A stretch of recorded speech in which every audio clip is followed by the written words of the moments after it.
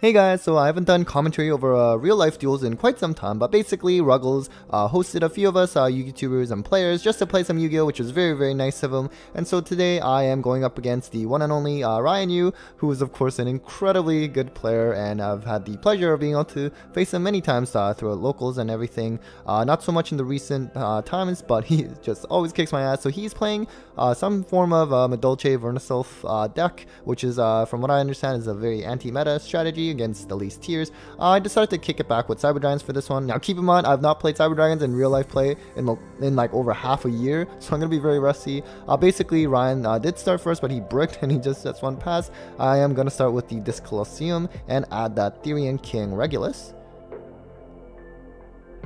Next, I will play the Cyber Emergency, and then I'll probably just get the Cyber Dragon Quarry here. So we will summon the Quarry, try to use its effect. Unfortunately, it is met by Veiler, which is very tough because not only does it negate the effect to search, but now that it is no longer Cyber Dragon, if you were to use Machine Dupe, it just isn't gonna be useful because it's just gonna bring out the core. So now here I decided to go with this play. I wanted to just save the Machine Dupe. I did have it in hand. I thought I'd just try it for next turn since he did brick, but unfortunately I met with the Bestial, and as you can imagine, this Bestial is just very tough on a lot of rogue decks. So I'm just gonna set to pass, and in the end phase he is gonna get the Druid's Worm. The other option I did have was just to maybe still do Machine Dupe, and I guess could have went into Phoenix to pop the back row and bring out Therian, but you know what, I decided to go with whatever I thought, but it didn't work out because of the Bestial. So he's gonna summon the Hoot Cake, try to use its effect to banish the Veiler to special. We will just imperm that. So he's just gonna switch the Magnet to attack mode. Enter battle and attack into the Almirage. We do have that field spell that can actually help us prevent or at least protect from battle once, and we get the Foolish, so then we can send the Therian, which means the other Regulus in our hand, it is now alive again that we can summon, because now we do have a Machine Engrave. Main phase 2, he's gonna link off, go into the Asa, which puts me in a difficult position because I couldn't destroy it with the overflow. The problem is he will also get to add when Asa is destroyed, or really any link charmers, that's how they sort of work. But he does have the Bell, and yes, you can Bell overflow because it does not banish for cost.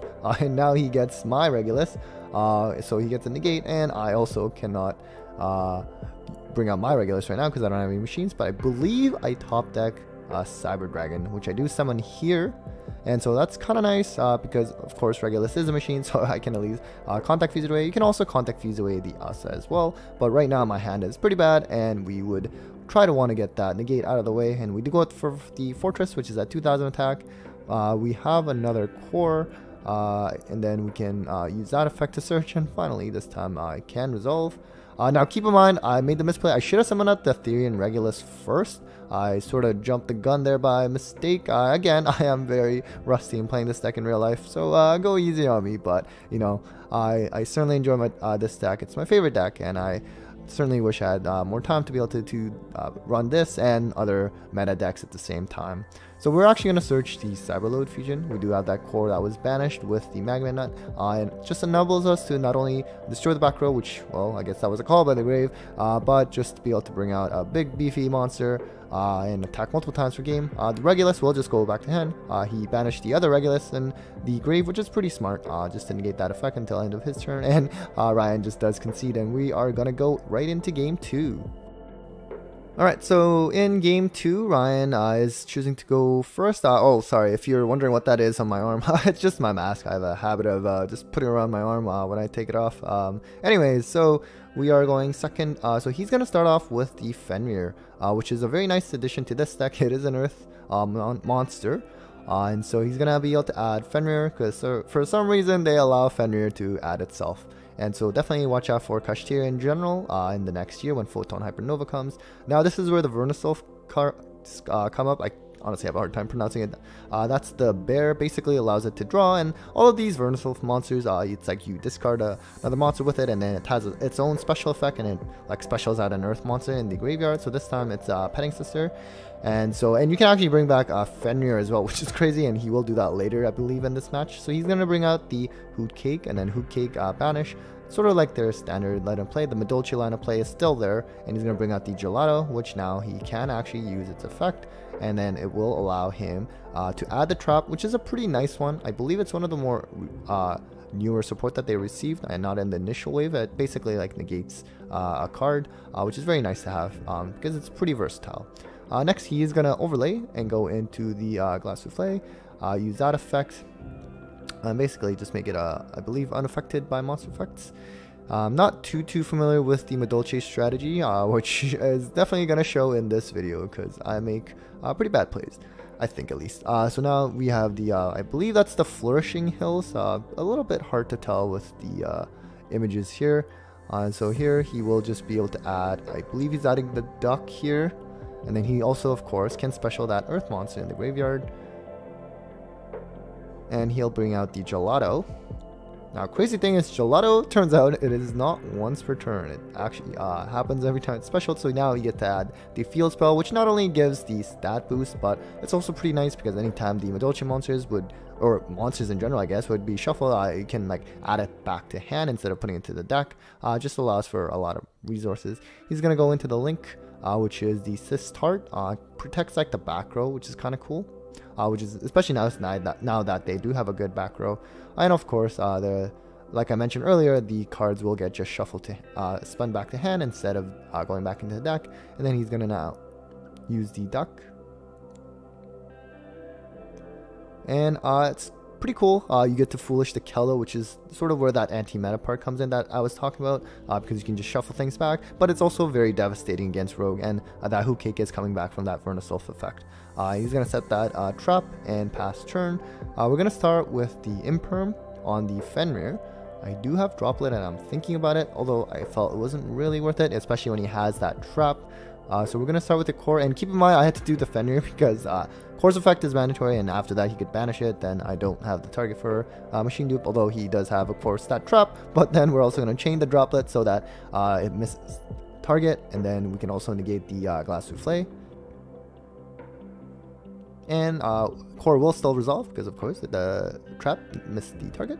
And so we're going to add the Emergency, and right away we're going to use it to just get that Hers, because we also have the Soldier Hers play.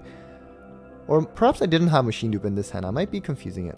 And so this is where Keldo becomes really, or Medora as well, becomes very strong, because he's going to actually shuffle back the Core and the Hers. I think I accidentally put it in the banish pile there for a little bit, but it will be going back to the deck. And because Hers, it was removed from the graveyard before it triggered its effect, you're not going to be able to add off of Hers. It's the same thing when it gets DD Crowed, and also it's essentially the same thing with how it works with Ben 10, for example. So unfortunately, we are only going to be able to add the Soldier, which is nothing. And then here we corrected the Core and Hers are shuffled back in the deck, and Core being shuffled back is also very, very impactful because you want that in the grave, or in your hand preferably, but in the grave you would be able to banish and special if you had an Axer, if you had a Infinity, for example. But my graveyard sucks anyway, so it doesn't really matter. And so he's gonna start his turn. He has more Vernusylph stuff going. And I sort of missed which one he used actually, but he adds the Angeli with it, and then because of that Vernusylph card, he can also summon Fenrir, as I mentioned earlier in the turn, which is crazy good. And not to mention it can add itself, but I believe he main decks 2, or maybe he plays 2 in general, but that's why he doesn't add with this one. So Soldier unfortunately has 0 defense, so we are completely dead. No need to even use Fenrir's effect because it's just complete game right there. And so yeah, we will just go right into game 3. Alright, and finally on to game 3. I decided to just still go second. My going first side cards like Rivalry isn't very particularly useful against this deck. It's more so for that tier matchup, and this, of course, both rogue decks, and this one especially is a more anti-meta strategy, and I'm talking about the Madolche Vernusylph, of course. Orion is going to start off with the Flourishing Hills and pitching that Gelato. And so he'll be able to add the duck, and then special out that gelato, and then gelato's effect. Or rather, never mind. Unfortunately, he actually can't use gelato's effect yet because he needs to. Usually, you need that hoot cake. Anyways, he's gonna use that duck and just get the Angeli, and then summon out the Flourishing Hills. Then normal the Angeli, and then go into Tornado Dragon. Now Angeli's effect, and he's gonna be able to special the Petting Sister, and then use that effect, special out the Hoot Cake, and then Hoot Cake to banish the Angeli. And now we get that gelato, and now we can use gelato's effect and get that trap that will negate cards. Next, he's gonna overlay, go into the Glass Souffle. And so intentionally he's not putting anything in the extra monster zone. He also said he went to Tornado Dragon just in case of, something like this Coliseum, but also because of Mystic Mine. But I do not play Mystic Mine because I try my best not to. I really hate that card. So we start with the evenly. He does have that negate. Sort of sucks. I'm not sure. Perhaps I could have sequenced this better. But unfortunately you have to control no cards to be able to play evenly from hand. So next we are going to go with the emergency. And we'll add the core. Then we're gonna normal summon the core and use the effect, but unfortunately it is met by Valor yet again, which is unfortunate. Again, Machine Dupe would not be very effective if you were to do it on a negated core or negated Baby Saber Dragon. We do pitch the soldier to special out the Naxxer so that we have a fresh new target for that Machine Dupe, and that part resolves at least, which we will bring out the 2 original Cyber Dragons because Naxxer is considered as a Cyber Dragon right now. And now, of course, Clockwork Knight is coming soon, and that does boost the attack of 500, which means the Baby Cyber Dragons will be too big and you cannot use Machine Dupe. So that's where you might have to switch around your deck list and maybe ditch the Machine Dupe variant, but you could still run it. It's just that it does conflict if you have both. And so he does have the Glass Souffle, and he's gonna make Tornado Dragon unaffected because otherwise Infinity would be able to just suck it up. And he's also gonna shuffle back with the Glass Souffle, and then now we're just we don't have many plays here, so we also don't have any like Cyber Dragon engraved, so we can't use Nova's effect to revive at this point. You do need a valid target first, and so we go into Seeger. Like, this is main phase 2, obviously. Kind of wanted something to, I guess be able to have a big attack so I don't die, but it kind of is futile really. And I'm gonna use Nova's effect. I mean, I probably should have just summoned Naxxer and just revive Cyber Dragon as well, because I'm just reviving Cyber Dragon at this point because I don't have like a Hers engrave, which would have been nicer. I'm just trying to build a wall, so essentially I should have just summoned Naxxer in defense, use that effect to also special Cyber Dragon just so I have an extra monster. But realistically, Madolche, when you leave him with a board like this, their clapback game is quite strong. I mean, I didn't really do anything to him, and he just has a lot of resources to go off and just kill me next turn, so I do pass here knowing that I am very much dead. And Hoot Cake is just OTK, so he's gonna summon the Hoot Cake and he'll target to banish. And again, I'm sort of stuck in this situation where there's no point to negating because it's just gonna get protected by the Glass Souffle. But I mean, like, what else can you do? So we're just gonna go watch Ryan just go off here. He's gonna get the Petting Sister, so that's gonna come on the field. The Glass Souffle again, be able to shuffle things back, and then also the Petting Sister. So he's bringing back the core, at least on my end. He gets the Angeli, and then Angeli effect to special, and bring out that Gelato. Gelato adds a trap for just in case for insurance policies, but there's not much for me to do.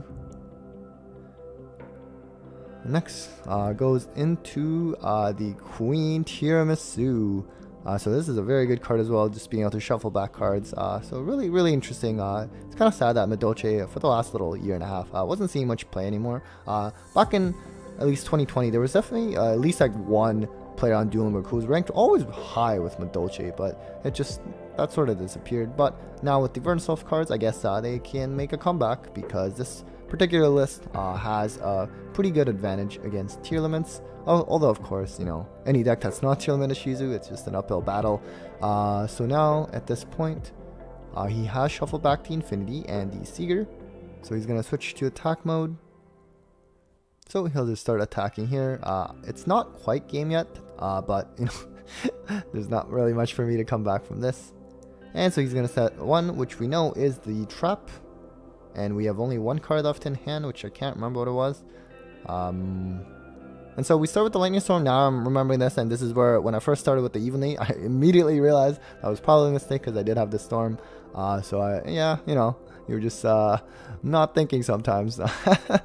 So we call monsters. I mean, he does have the Trap that can negate, so either way, I'm sure he would have probably stopped it anyway. So, and I see that in his hand. He also had Gamma, so I guess this deck runs a decent amount of hand traps. So our last card is now the Ruggles. Not too much for us to do. We can special it out. And so we'll just bring it out with the Ruggles. Ryan's just going to use Tornado Dragon. I mean, you know, might as well, I guess. I have no cards left in hand. Although that doesn't really do much because Therian can still negate even with that equip destroyed. And I can technically attack over these guys, but their clapback game will just kill me. So, you know, I figured let's go out with the bang. I really don't know the Madolche matchup. It's pretty clear. I attacked a Hoot Cake. But obviously the Queen Tiramisu, looking back, would have been the better one because that can just shuffle things back and just make things easier for him. But in the end, it doesn't matter. So now Ryan's just going to start the turn. Use the Queen. And shuffle back my Ruggles, and now attack for game. So yeah, that was it for the match. Hopefully that was at least somewhat interesting. I do apologize for making some misplays. I, again, haven't played Cyber Dragons in real life in quite some time, but always an honor to go up against Ryan. You just learned so much, and he helped me learn Tier Limit Ishizu a lot as well, so a big thanks to him, and yeah, take care everyone.